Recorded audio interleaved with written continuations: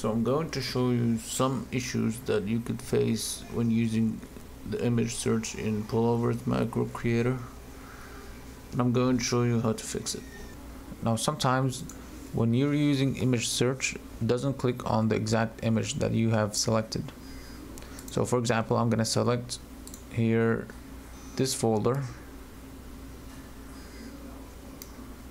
So I'm gonna select this folder as my image, and I'm gonna say if the image was found, then right click on it. Then I'm gonna adjust the coordinates to the center. Now if the image is found, it should click on the video.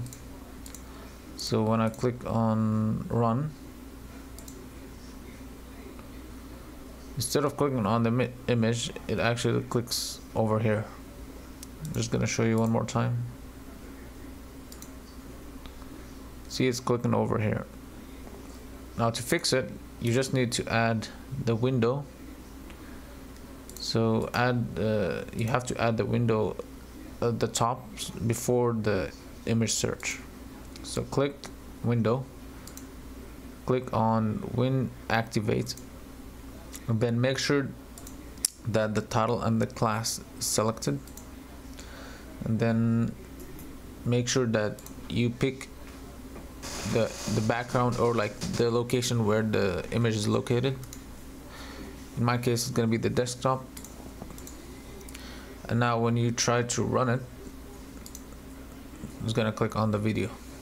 So now it's working fine.